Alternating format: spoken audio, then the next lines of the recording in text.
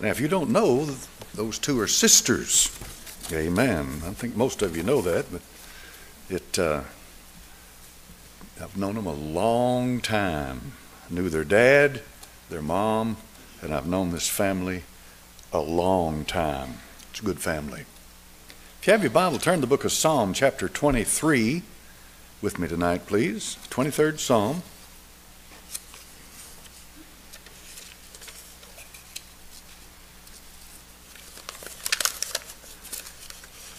Now, the 23rd Psalm, I learned at Beaumont Grammar School.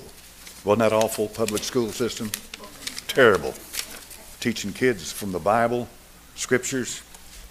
But I never had to worry about getting shot to death. Never one time. All the way through high school. Never happened. Psalm chapter 23 and verse 1. The Lord is my shepherd, I shall not want. He maketh me to lie down in green pastures. He leadeth me beside the still waters. He restoreth my soul. He leadeth me in the paths of righteousness for his name's sake. Yea, though I walk through the valley of the shadow of death, I will fear no evil, for thou art with me. Thy rod and thy staff, they comfort me. Thou preparest a table before me in the presence of mine enemies. Thou anointest my head with oil, my cup runneth over. Surely, goodness and mercy shall follow me all the days of my life, and I will dwell in the house of the Lord forever. Now, have you ever read anything more beautiful than that? It says a Psalm of David. This is 3,000 years old. It sure beats the talk on the street, doesn't it? Oh yeah, oh yeah. Father, bless this holy book. In thy name I pray, amen.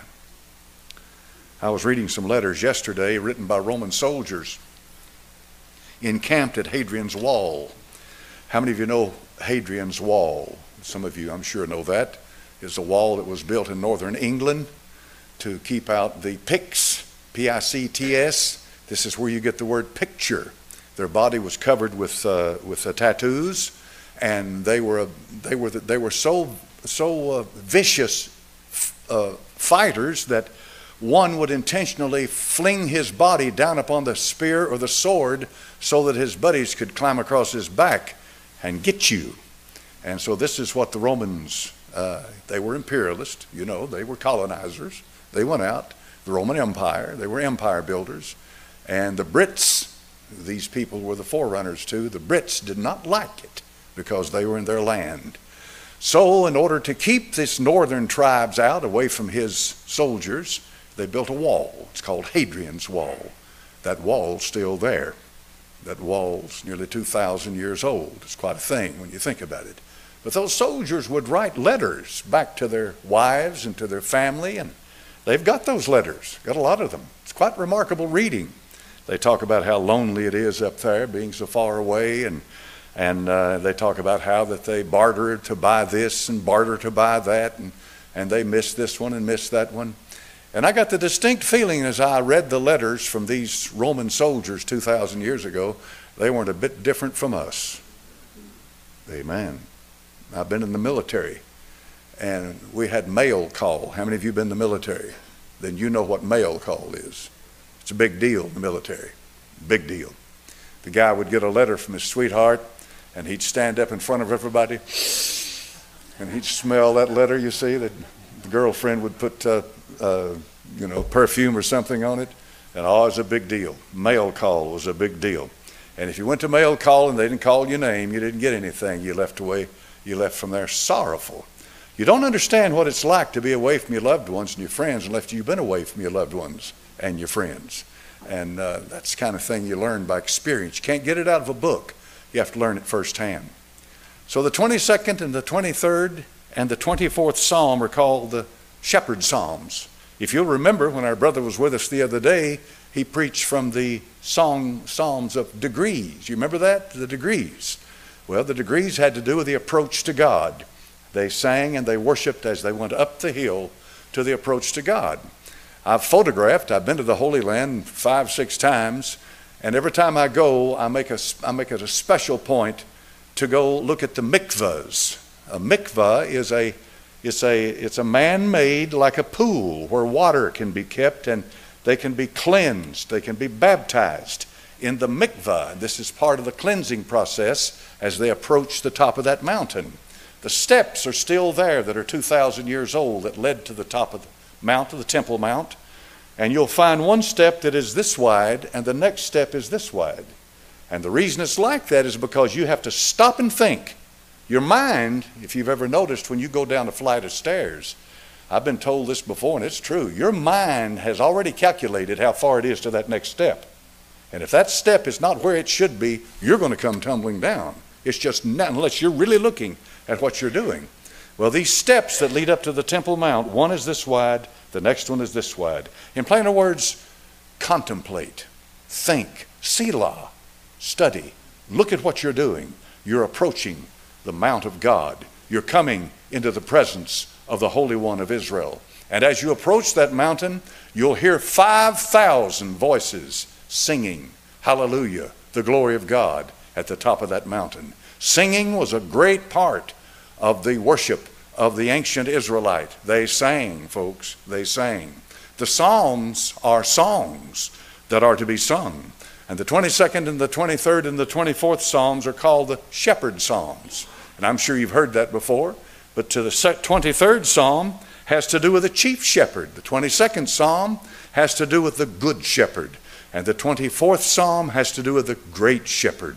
Each one of these are unique and separate from the other, but they all belong to the same shepherd. If there's anything to be true, it is that our Lord Jesus Christ is the shepherd. And I believe that he owns that title, and he owns it in his heart and in his soul. Because if you'll remember now, he laid his life down so that he would become the good shepherd. The good shepherd is contrasted with a hireling. The hireling is the one who flees from the flock. He won't stand and fight. You see, David talked about how that he would pull a little lamb out of the mouth of the lion. Literally, pull it out of its mouth. He would talk about how that he would find the pieces of a little lamb or a sheep or some animal like that out in the field where it had been attacked by one of the predators, and he didn't get to it in time. And all he could find was just pieces of what had been there. It bothered him. You see, in order to be a king, you need to be a shepherd. In order to be a warrior, you need to understand the nature of the battle. And David learned these things, and he learned them early in life. When Jesse marched all of his sons in front of Samuel, the prophet of God, Samuel saw the strong sapling of a man, and he said to himself, surely the Lord's anointed is before me. But God said, no, Samuel, God does not look on the outward appearance. He looks upon the heart. And it's all about the heart, our relationship with the Lord. Have you any left? Samuel said to Jesse. Yeah, I've got my son, my youngest. He's out with the sheep. Well, call him. And when he called him in, God said, that's the one. And so David became the king of Israel, rising head and shoulders above any and every king they ever had. None ever matched the reign of David, who reigned for 40 years and united the tribes of Israel. All acknowledged that one man was their king. There was no other David. And then God said of David, I will give the sure mercies of David, and I will perpetuate the house of David. His throne shall forever, ever, ever, and ever be upon this earth, and there will be one sitting on the throne of David. It will never cease to exist. And when our Lord Jesus Christ comes, and when he comes, and he will come, he came the first time, he will come again. He will sit down on the throne of his father David, and he'll reign there upon this earth. Make no mistake about it. When God says he's going to do something, he will do what he says he will do. So David's the king, and David's the shepherd. And David was the good shepherd in every sense of the word, because he went out and he fought the enemy. He met the bear, he met the lion on the battlefield. He offered up his life in defense of his sheep. He was willing to die for them. So therefore, being willing to do what he should have done and what he was supposed to do, David's the good shepherd. He's also the chief shepherd, because there were those who rose up underneath David who never could rise to the level of David, because David was truly a shepherd at heart. He loved the Lord. When he wrote the 23rd Psalm, We learned, as I said, in school, when I went to, public school system, we learned the 23rd. Oh, Almighty God, let something like that come back again. Don't you think that would be good? Quit listening to these stinking devils. It would be good that our kids could learn prayer and read the Bible in their public school system. Amen. You say, what about all the other gods? There's only one God. God and Father of our Lord Jesus Christ. Amen. But it's not going to happen in this country. But the Bible teaches us very clearly that David was the good shepherd, then he was the chief shepherd. And then David will come back, my dear friend, and he'll come back in his son, the Lord Jesus, as the great shepherd to reign over his people. So he dies for the sheep. In the 22nd Psalm, we read some things that are very disturbing. If you look in verse number 1, Psalm 22, he said, my God, why hast thou forsaken me? While the Lord Jesus Christ upon the cross at Calvary quoted verbatim this scripture. It's obvious that he was fulfilling what the 22nd Psalm had to say. Look at verses 6 and 7. But I'm a worm and no man, reproach of men, despised of the people. All they that see me laugh me to scorn. They shoot out the lip, they shake the head. It's amazing, my dear friend, at what he went through, what he endured at the hands of men. Then in verse number 8, notice it says, he trusted on the Lord that he would deliver him. Let him deliver him. They mocked him and made fun of him. But that didn't end at that. Look at verse 16. For dogs have compassed me. The assembly of the wicked have enclosed me. They pierced my hands and my feet. You had the physical battle that you could see, but there was a spiritual battle raging upon that cross. The bulls of Bashan were coming against him. These dogs were coming against him. Satan was throwing everything that he had against our Lord Jesus Christ. But I want you to look at verse number 30, because there's always a good thing involved. When God does something, he completes it and finishes it. Note carefully, Psalm 22 verse 30, a seed shall serve him. Amen. The seed that he's talking about in the book of Galatians. Our brother will get to that as he continues to teach through the book of Galatians. And Abraham, the seed of the Savior. In Genesis chapter number 3 and verse number 15, he said, he shall destroy that serpent's head. He shall wipe him. He shall break him down. And he will. Our Lord Jesus Christ is going to come, and Satan knows that. And so the good shepherd laid his life down. This qualified him to be our shepherd. Then in Psalm chapter number 23, we find the chief shepherd. Look at verse number 1. The Lord is my shepherd, I shall not want. And note carefully in verse 2, he maketh me to lie down in green pastures. He leadeth me beside the still waters. Is the Bible an enigma to you? Is it just a bunch of old things and you can't make any sense of it? I don't know how many people have said to me, preacher, or they've said in some other form or fashion, we just can't understand the Bible. It's so hard to understand. Let me say something for you tonight that'll be I think would be a great help to you. Read that part you can understand. Yes, read that part you can. And if any man lack wisdom, let him what? Ask of God. Don't expect to go into the Bible, open up a book that it took, my dear friend, 2,000 years to write. Don't expect to open up a book like that and just master it all of a sudden. And the truth of the matter is, most of your Bible scholars and all, well, they're okay. But the best thing to be in the Bible is not a scholar, it's to be a student. It's to continue to learn. Amen. A student of the Scriptures. Learn, study. Folks, I've been reading the Bible a long time. And I open up the Word of God, and God amazes me at the things begin to show me from Scriptures that I've read 100 times. Yet He begins to open it up to me. And I say to myself, truly, this book is alive. No question about that whatsoever. You see, the Bible says in verse number 3, He restoreth my soul. Now, this is the work of the chief shepherd. If you get over here, and I'll read the Scriptures for you, you'll find it over here in the book of 1 Peter chapter number 5 and verse 1. Look what it says about the chief shepherd. The elders which are among you I exhort, whom also an elder. Now, who said this? He said he was an elder. Who was it? Who wrote the 1 Peter? Who's buried in Grant's tomb? Somebody tell me? Yeah. Who wrote 1 Peter? Of course, the Apostle Peter, Simon Peter. All right, now look what he said. He said, the elders which are among you I exhort, who am also an elder. So what is this? An elder is an ordained minister of the gospel of Christ. and a witness of the sufferings of Christ, and also a partaker of the glory that shall be revealed. Feed the flock of God which is among you, taking the oversight thereof, not by constraint, but willingly, not for filthy lucre, but of a ready mind, neither as being lords over God's heritage, but being ensamples to the flock. And note carefully now, and when the chief shepherd shall appear, ye shall receive a crown of glory that fadeth not away. There is therefore a connection of the chief shepherd with his bishops and his elders. And that's what he's talking about. That I given a direct account to him as my chief shepherd. He's over me. He rules over me. And this is what he's talking about in the 23rd Psalm. This is the chief shepherd. If he can't feed me, how can I feed you? If I can't walk in fellowship with the Lord, how in the world am I going to teach you what fellowship is? So what is the point of a bishop or an elder if God doesn't have a reason for them being here? Of course he does.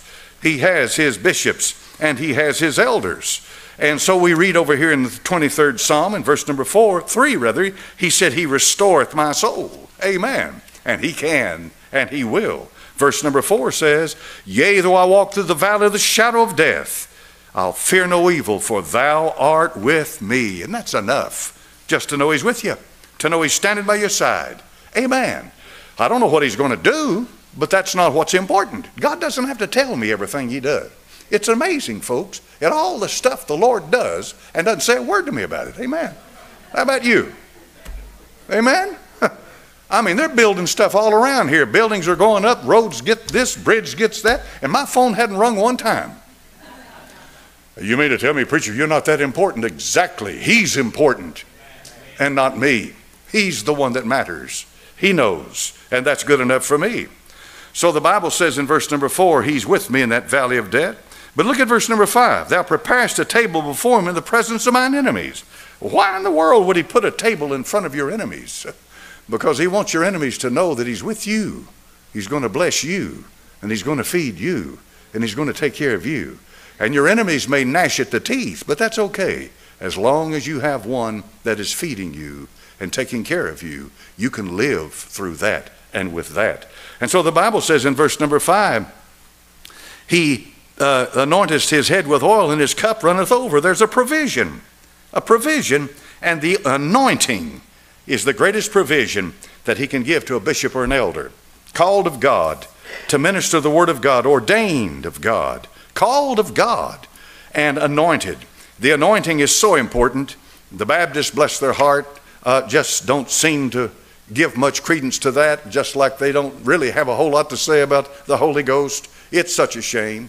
And I love them. I'm a Baptist, been a Baptist a long time. So that gives, I suppose I can be a little critical of them. They need to know more about the Holy Spirit. They need to know about the power of the Holy Ghost. They need to know how he can come upon your soul and move your life, how he can change you.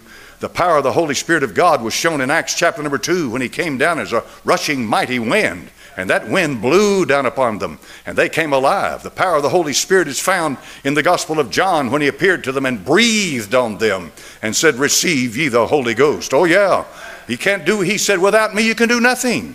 And everything Christ did, he did here by the power of the Holy Spirit of God. Who are we to think that we can do it any other way? My goodness, what arrogance on our part to think you're going to do the work of God without the Holy Ghost.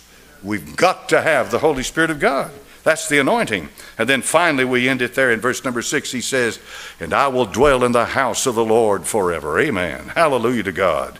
Dwell in that house forever. Yes, we will. We'll you know something, folks? Eternity without God, I don't care if it make a difference where you are. You don't have to be in hell. Eternity without God would be pure misery.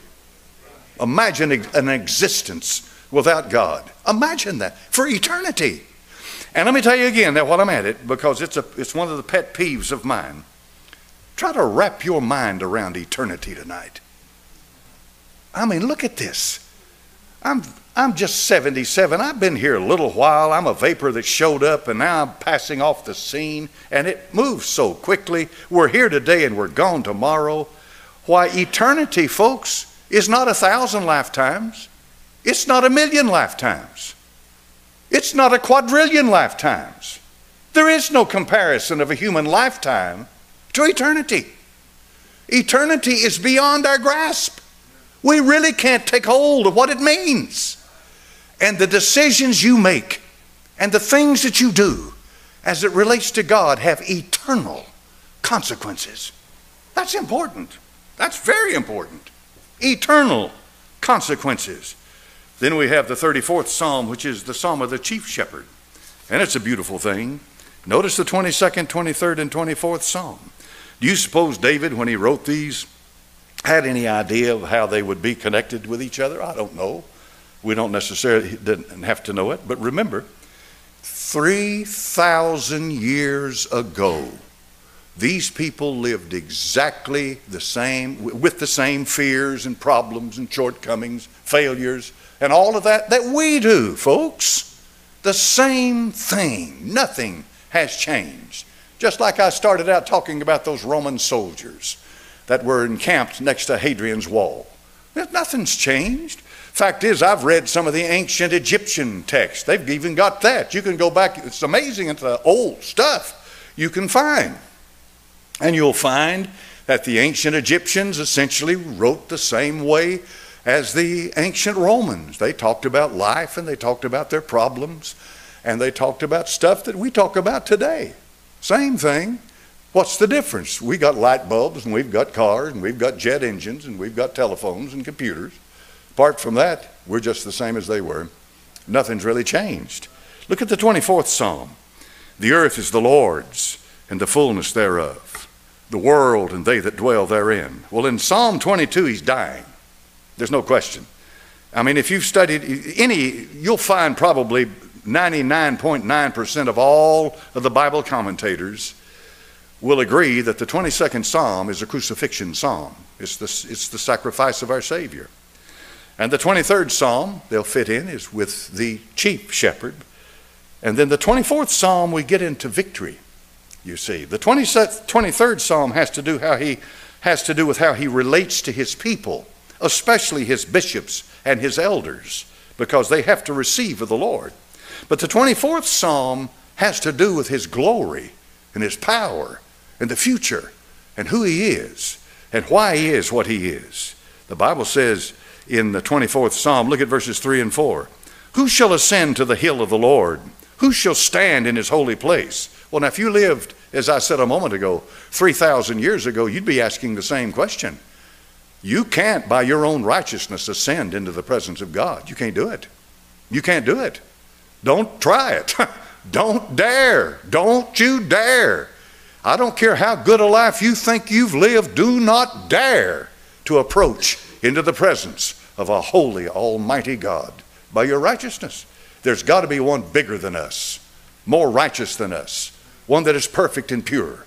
And that's who Christ is, because it is his righteousness that allows us to approach God. But you see, it was the righteousness of the Lord Jesus Christ that allowed him to ascend to the top of the hill or the mountain of God. You see that mountain that's over there in Jerusalem right now with a temple on it is simply a type of that mountain in the sides of the north, that mountain in the third heaven, that mountain where the presence of God abides. There is where he eventually ascended, our Lord Jesus did, by his own righteousness into the presence of God. And I'm sure the archangels and the angels and the seraphim and the cherubim and all the rest of them, as they saw him come up, said one to another in antiphony. One said this, the other answered them and said, who is this? What's he doing? He's trying to approach. He's coming by us, and he's going to be coming into the presence of Almighty God.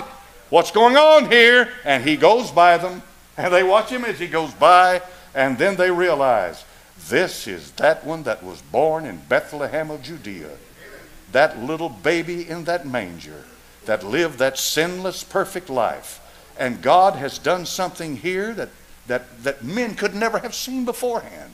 And now he approaches into the presence of God. And God the Father smelled a sweet savor. Smelling in the Bible is a big deal.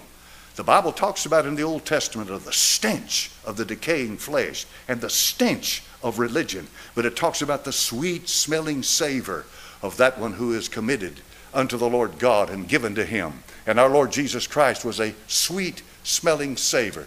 The Bible said, thou shalt see the travail of his soul and shalt be satisfied. The implication is God smelled a sweet savor when Christ gave himself completely, physically, spiritually. In every sense, my friend, the Lord Jesus Christ gave everything he could give. There was nothing held back. Every part of his essence was given to the Father as a sacrifice for us, and the Father smelled a sweet savor. And when his Son approached him and came to his side, the Father said to my Lord, the Lord said unto my Lord, the Lord said unto my Lord, God said to God, you getting hold of this? God spoke to his Son, oh God, sit down, you're finished, the work is done. And it is done, folks. Don't try to add to it. The Lord's spoken to my Lord. Can you imagine that almighty, absolute, eternal being calling anything else God? Well, you see, he has to, because the Lord Jesus Christ is as much God as he is. There is that Godhead, and that's the mystery that has yet to be fully revealed because we fully don't understand it. And this is why it says in the book of Revelation, the mystery of God is revealed. It's then we begin to take hold. The great things that God has in store for those that love him.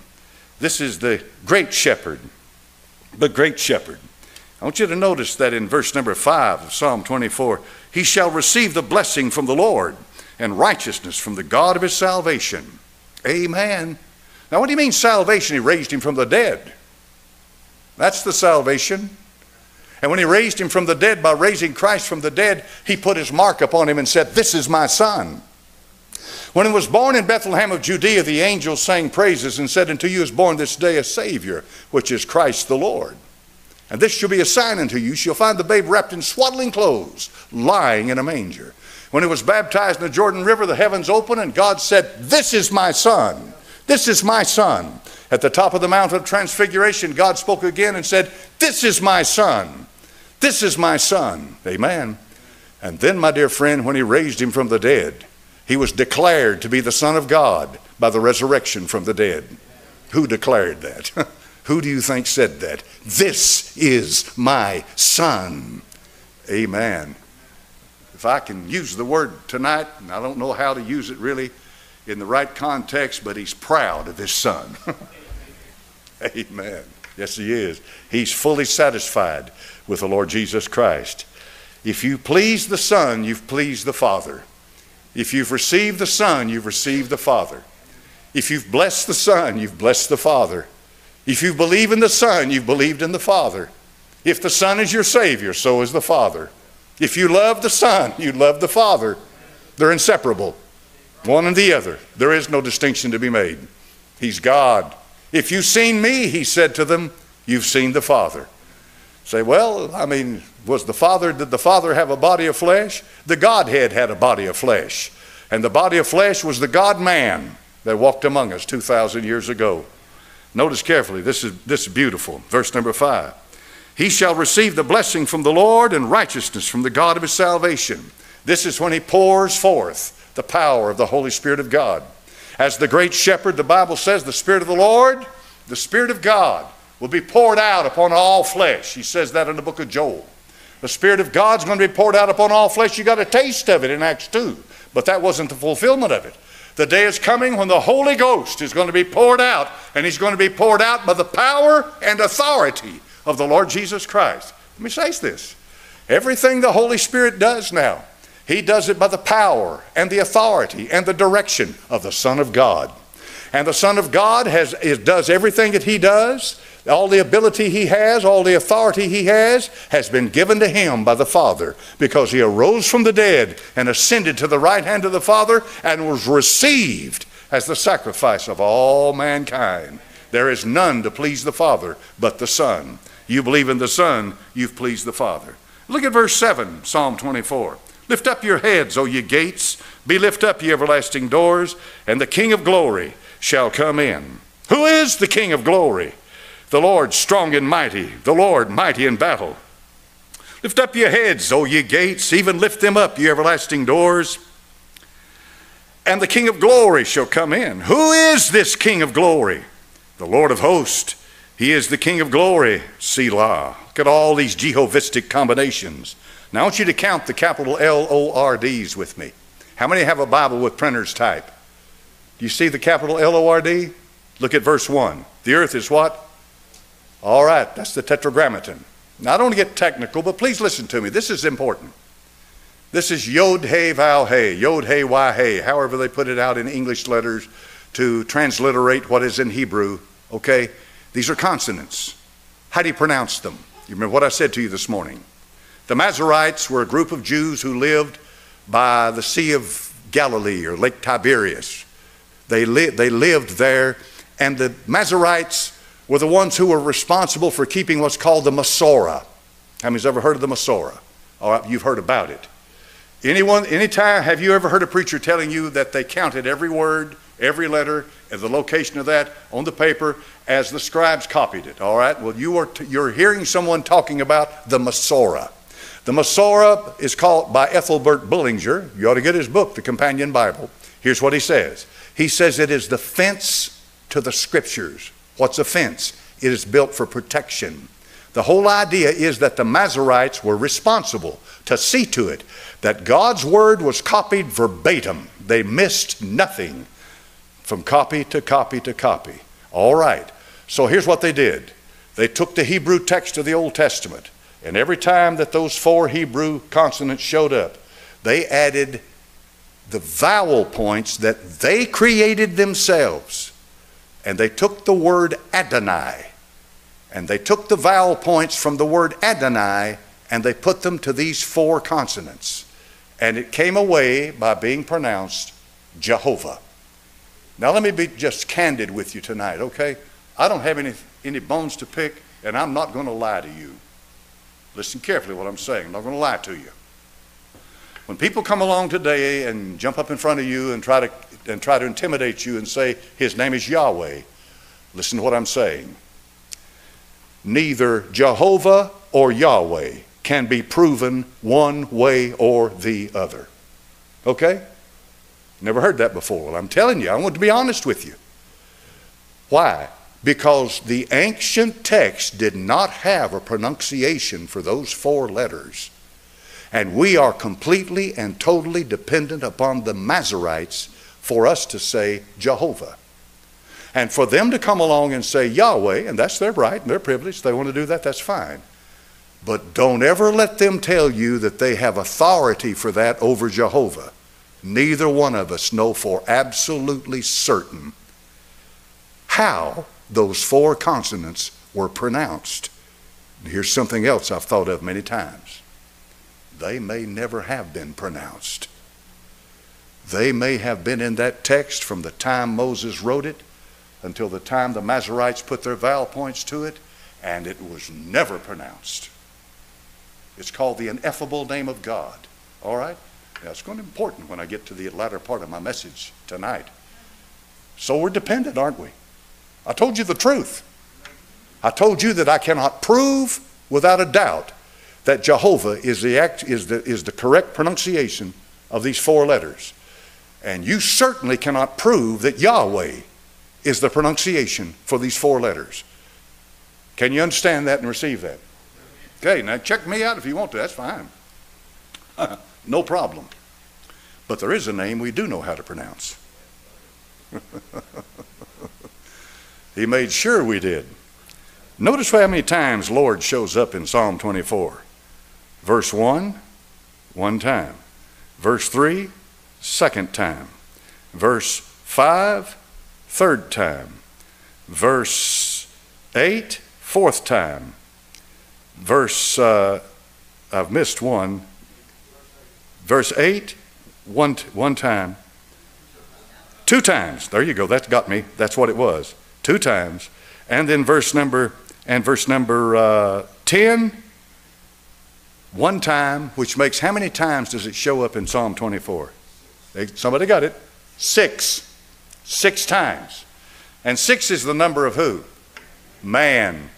What they're telling you is that the man, Christ Jesus, is the Lord of hosts. The man. They're emphasizing his manhood. And folks, that is exactly how he ascended to the right hand of the Father. by his manhood. It was the man. Now, you need to get right with God tonight. The Bible says there is one mediator between God and men. What's a mediator?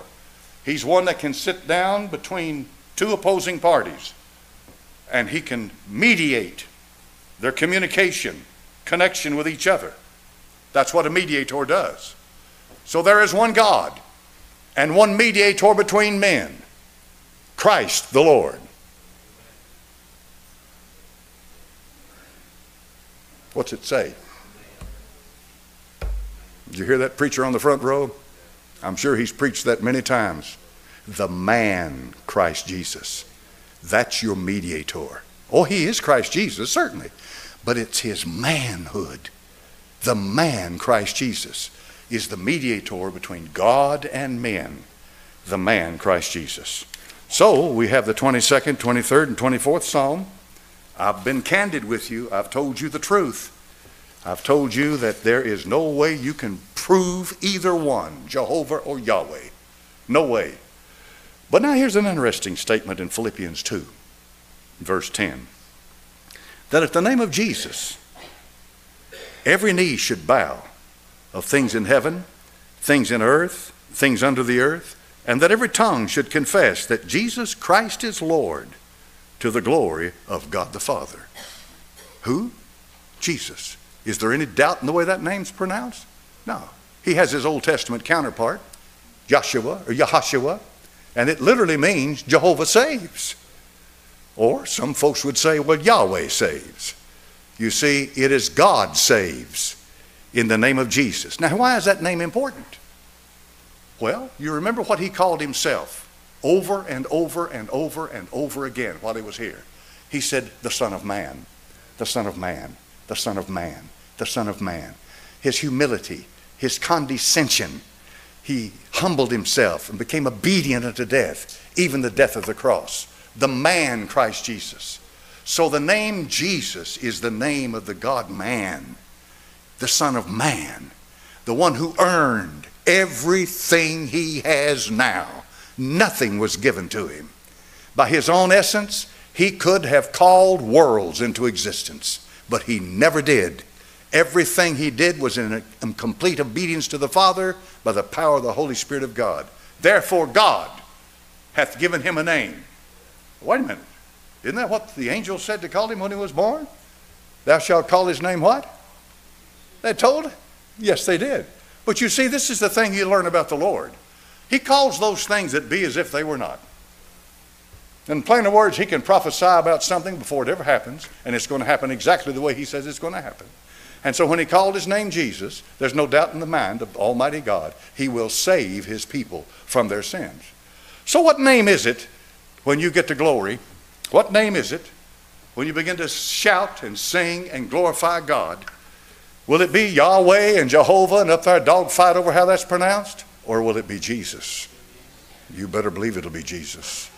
It'll be that name that stirs your soul. You see, there's no argument about that name. In Greek text, it's Jesus, Jesus. The gematria of that word is 888. In other words, the numerical value of that word is 888. The number 8 in the Bible is the number of new beginning. 7 perfection, 888, new beginnings. Christ is new beginning, new beginning, new beginning. And listen, folks, by their tens, hundreds, thousands, millions of millions, they will be shouting and glorifying the name of Jesus. I want to hear that name. Amen. I want to hear the name of Jesus when all of these voices at one moment, in total syncopation, say the name of Jesus is Lord to the glory of God the Father. Amen. Have you said that here? I hope you have, because I have. I have. Jesus. There's no other name given under heaven whereby we must be saved, and the name Jesus. Father, bless your word, the time we have together tonight. Bless it as it goes forth. I hope I've been helpful.